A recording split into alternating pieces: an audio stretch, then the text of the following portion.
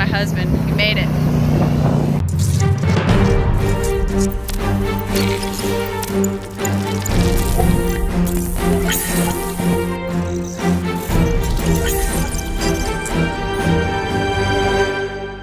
Alright, this is my 2014 Subaru Outback. These are stock rims that are plasti dipped, and what I'm going to do is put a 1 3/4 inch Subaru solution lift on it. These are 1 inch that are aluminum, and the bigger ones on top are the front and the smaller ones are the back. So it is it's 1 inch aluminum with a 3/4 poly spacer, and I guess the poly spacer helps take out the road noise. Here he is in some time-lapse footage I did a couple times, and he's taking off the tires and undoing some of the bolts up front so the strut can drop down, so he has take off the pressure of the strut when he's doing it. So 3 bolts in front. Here he is taking out 3 bolts, and he holds it from the bottom, drops down, and the bolts are a little long to put on he takes out the bolts and puts in these longer ones for the spacers, and he had to take off the top hat to get those bolts in. So one thing to think about. So he's putting on the bolts, he just drops it, pushes it straight up, puts on the bolts, and locks it back down, tightens everything up. These spacers they seem to be really well built. I haven't heard any road noise yet. I think the longest part in all this was taking off that top hat, was compressing the spring and getting that top hat off of there so you can get those bolts in. So here's just a quick look at the all-wheel driving back, and now he's loosening up everything so the strut can loosen up, so he can loosen it from the top and it'll just drop out. So he has to loosen all these bolts out. Here he goes. And actually took a little bit of time, but it didn't.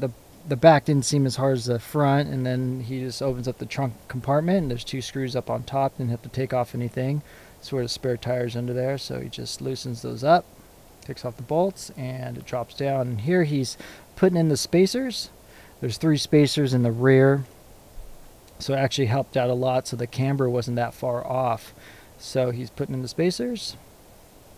And there it is right there, putting in the back spacer. I'll have a close-up of these spacers here in a second.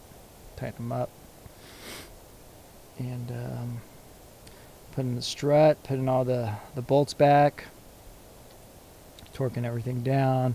We did have to replace the brake line. He had to make a little bracket to offset it a little bit because it was already pretty tight.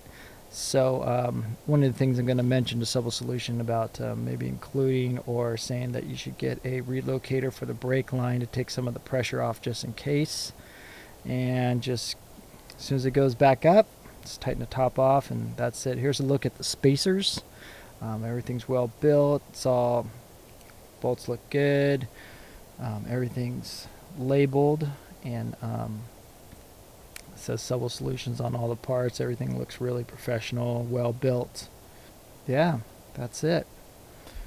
So after this part, just puts back on the tires, does the alignment, and then I'm off to the tire shop where my friend is hooking me up with some rims and tires. So I went with the Method Rally rims. This rim only came in bronze or a white, like an off-whitish, it looked like from the photos. So I went with the bronze rim here. And then the tires I went with were the Toyo Open Country all-terrain tire. And just to get a little better tire on this car. Here's a close-up of the tire and the little side knobs. Kind of thought they were going to be bigger because they're so kind of small, the little knobbies on the side for grip, but you know, there's no road noise. I just took a trip to Utah with them soon, the 2 days after I got this together. So here's a thing I didn't see from anyone else, is the side, to see how far it stuck out. You don't really get to see that too much, and it didn't stick out at all. I was really surprised that with the the all-terrain tires and how it just sat just like a normal, just the normal stock tires. I think I had Cooper tires on there before. The car did rub in the front when I turned. It's a 14, and I noticed that 13 wouldn't have this problem. There's a little piece that you just have to trim off the front mud flap. But and here I am in Utah, almost getting stuck in some super soft sand. It actually said don't take any all-wheel drives on this track here, and here I am doing it. So almost got stuck, but I didn't.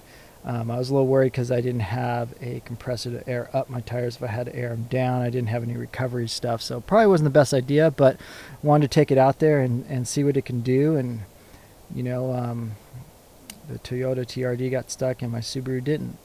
So everything looks good. Subtle Solutions, Method, Rally Rims, and the Toyo Open Country all-terrain tires. Everything seems to be good. Just got back and checked everything, and everything's holding up really good. I'm really surprised on how it doesn't feel that different, but definitely you're a little bit higher. You got a ton more clearance, and I think if I didn't have the lift on here, I would have bottomed out a couple times. So go check it out.